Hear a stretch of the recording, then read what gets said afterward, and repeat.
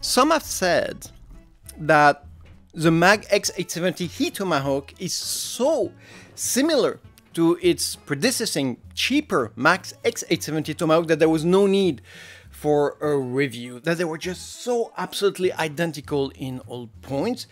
And well, I am here to disagree, because despite a first untrained look at the specs list of both motherboards, the MAG X870E Tomahawk brings in crucial, fundamental differences which makes it a complete different product on its own merit. Now, starting with the obvious. Our X870E Tomahawk comes heavy with its 8-layered low signal loss ATX PCBs, which are reinforced both in sturdiness and signal insulation by 2 ounces worth of copper plates. This is a go-to foundation platform that MSI has equipped its motherboard all the way from the B850 to the X870E Tomahawk, and for good reasons, because it's absolutely perfect in terms of PCIe 5.0 signal insulation, heat dissipation, and overall product robustness. So nothing to re-say here.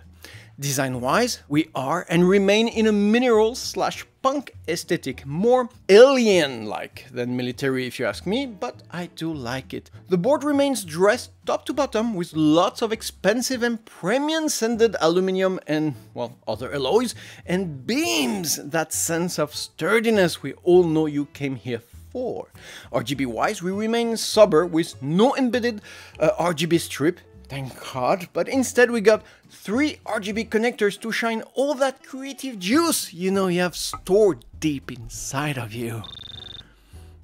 More technically, our board is powered by a pair of Promo 21 chips that we so graciously refer to as the X870E chipset, and even though it doesn't bring much more in terms of PCIe lanes when compared to its cheaper X870, it still manages to bring some excitement with an additional 4 PCIe 4.0 lanes, which will make a world of difference in terms of what this motherboard can do, and we will get there very quickly. And as far as the CPU socket goes, our AM5 remains a Ryzen getaway for many years past and to come, and will support both AM4 and AM5 compatible CPU coolers, worth mentioning.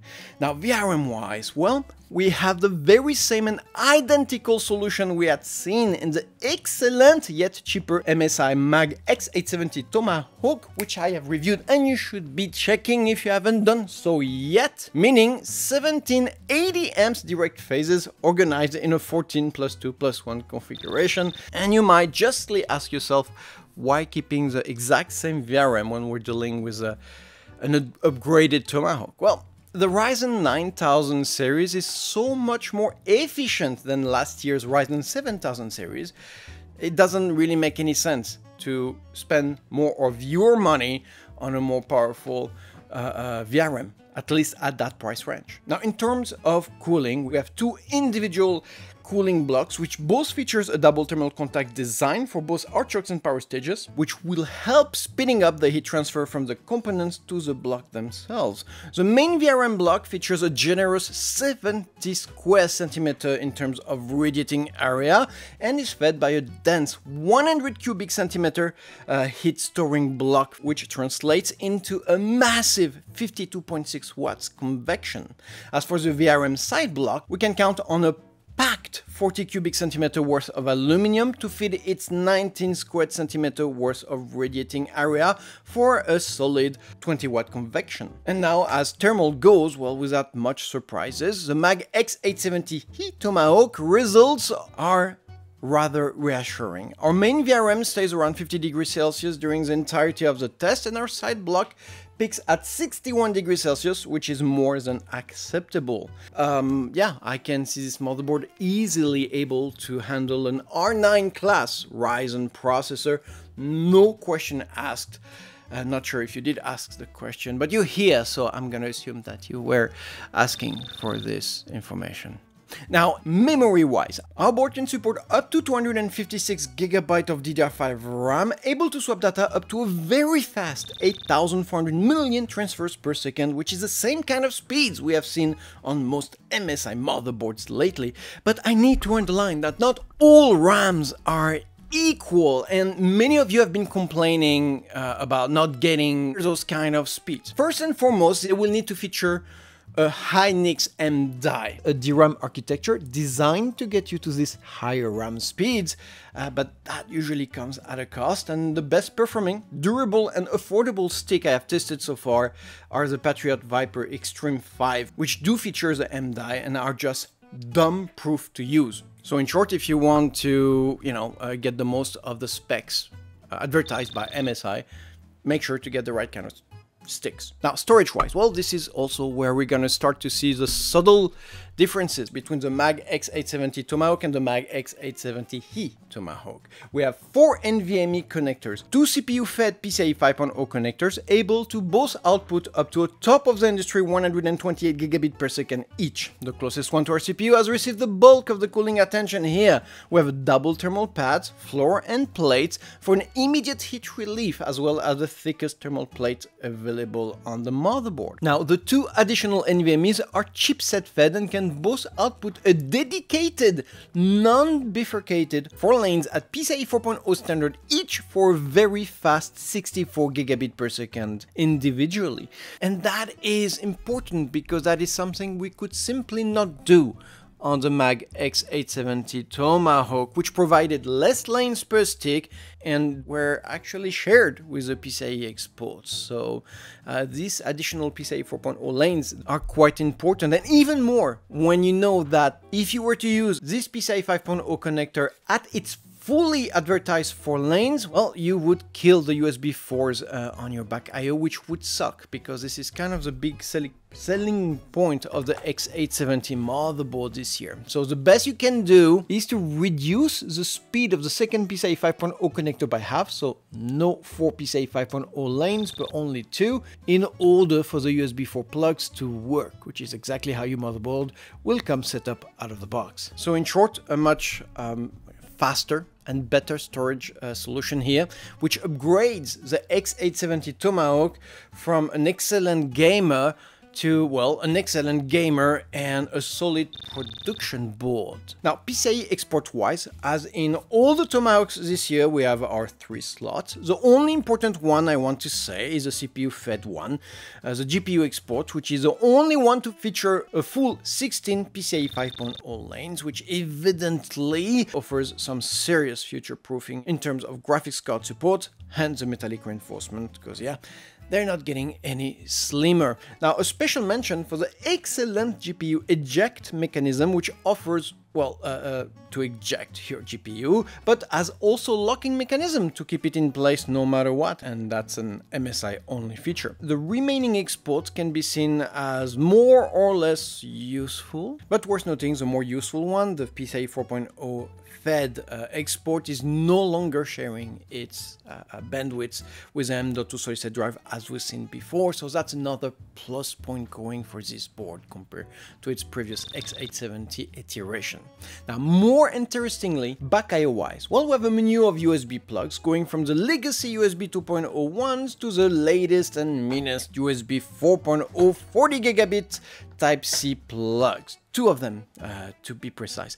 And that brings us to a massive 126 gigabit per second combined bandwidth. And of course, you have to add to that the some 30 gigabit per second additional USB bandwidth we will find in the form of front panel connector. Now, that is heavy. And the good thing about the USB 4.0 plug, well, it's having a 40 gigabit per second transfer rate.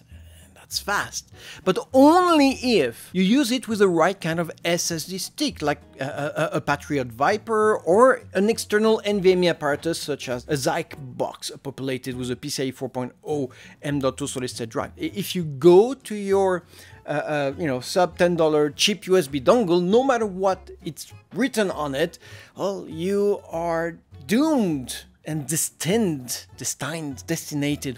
for disappointment. Now, in terms of integrated graphics, not only do we have our handy HDMI port right here, but our USB 4.0 plugs double up as DisplayPort's output as well. And so the board on integrated graphics alone can support 3 4K screens, which is pretty rad. Connectivity-wise, well, we have everything which made the Tomahawks so desirable. A low latency, fast Wi-Fi 7, a surge-protected 5 gigabit LAN, and our updated Bluetooth 5.0. It's just good, and very good. Finally, audio-wise, we got our solid ALC 4080 codec from Realtek, which despite being cleansed by only 200 microfarads worth of audio capacitors, will benefit from the 8 PCB layers in terms of static insulation. Overall, well, the very same excellent back I/O we had seen on the MAG X870 Tomahawk, which is good news all around, nothing to re-say here. Now, cooling wise, well,